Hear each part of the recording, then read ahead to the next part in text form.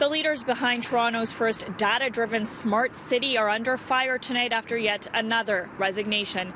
This time, a member of Waterfront Toronto's digital advisory panel quit and wrote a strongly worded letter on her way out, sharing her deep concerns about privacy and data control. The letter, written by tech entrepreneur Sadia Muzaffar, blasts Waterfront Toronto for not taking critical concerns seriously. Muzaffar writes, Waterfront Toronto's apathy and utter lack of leadership regarding shaky public trust and social license has been astounding. And my gravest concern is that while the panel is showing up in good faith, I have yet to see evidence that Waterfront Toronto shares the urgency and concern that has been raised in multiple fora. She details concerns about data control and privacy, two issues that have recently put the project in the center of controversy. For instance, she says leadership has yet to comment on recent reports that Sidewalk Labs is asking potential local consultants to hand over any intellectual property that's developed to the company that oversees Sidewalk Labs. She calls this a slap in the face of Waterfront Toronto's goal of encouraging local innovation.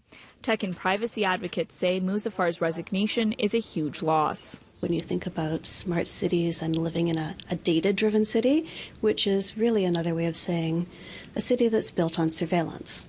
Yeah. Surveillance doesn't have to be a negative thing, but it certainly can be a negative thing, and so there's no way that we should be walking into this blindly, and there's no way that public bodies that are supposed to be protecting Torontonians' interests shouldn't be taking that deeply seriously. Muzaffar is not the first person to resign recently. First, it was Waterfront Toronto's CEO, and then it was a prominent real estate developer who said that Canadian values weren't being protected. Now, critics say the core issue of all of this is that the public can't really evaluate what's going on with this project because of a lack of transparency. We're not getting a lot of detail. We're not getting the full story. The public consultations have been shiny and pretty.